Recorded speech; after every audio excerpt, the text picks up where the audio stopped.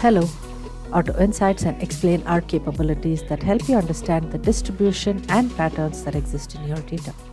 So here's a multi-table data set sourcing from the sample asset schema in the database. Here's a sales table that has a couple of metrics, and then there is a products table with several product attributes. Let me go to the data tab and look at the join diagram. So I see that this is a star schema with sales as the fact table joined to all these dimension tables. So let me first look at Auto Insights feature on this data set. So I click on the bulb icon here. So the system is telling me that it cannot render any insights on this model because preserve grain is not set. So the algorithm doesn't know what's the fact table in my star schema model. Let me try the explain feature on this data set. So let me explain amount sold. And if I look at the basic facts, it is showing me the total amount value across 918K rows. And as I scroll down, I see the distribution of amount sold by various attributes.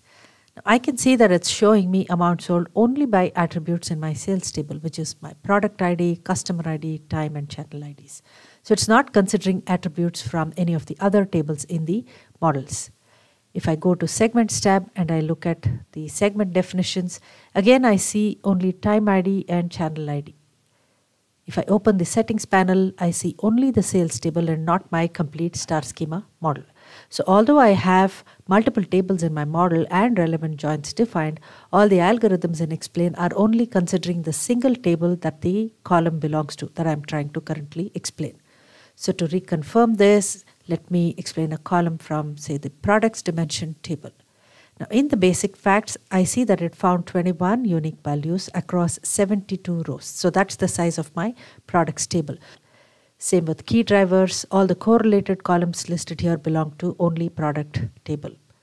Segments, it is not able to identify any segment when it considers just the products table. If I click on the settings pane here, it confirms that all these results have been derived using the single table, which is products. Now, if you notice the text here, the algorithm identified that there is a star schema behind the scenes and that you need to set the preserve grain flag on your fact table so that all the tables in your model can participate in the explain algorithm. So it's clearly telling me what I need to do to consider all tables in the model. So let me go back to my data models join diagram. Let me right click on my fact table and set preserve grain. Let me save my changes and go back to the visualize tab. Since I made changes to my data set definition, I need to give it a few seconds for the process to recompute the various stats on my complete data set, but this time considering all the tables in the model. So now if I open Auto Insight panel, I will see insights generated from my complete star schema. Let's go back to explain. Let me explain amount sold. So in basic facts, as I scroll down, I see distribution of amount sold by attributes from all the tables. So amount sold by product category, which is coming from the products table, product category description, customer gender coming from customer dimension table. So basic facts is now considering my entire star schema model to give me these insights. Same with segments. So these are the segments with product category description, calendar year, so attributes coming from multiple tables. If I open settings, I now see all the tables in my data set and I expand each table. I see default column selection that the system has identified for me across all the tables in the model.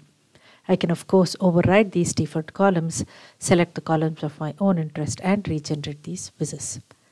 Let me explain product subcategory now. Remember, when preserve grain was not set, it only queried 72 rows in the products table. Now it's querying the entire data set with all the tables, which gives me 918K rows. If I look at key drivers, I see time ID, which is from the time dimension table, as one of the correlated columns. Segments. Earlier, I could not find any segments when it considered just the products table. Now that the algorithm considers a full data set, I see interesting segments for product subcategory where the segment is identified based on columns from different tables in the model. Now this is a lot more powerful and has more business value. So that's how I use the preserve grain flag in a multi-table star schema model to derive meaningful insights in Explain and Auto Insight feature. Thanks for watching this video.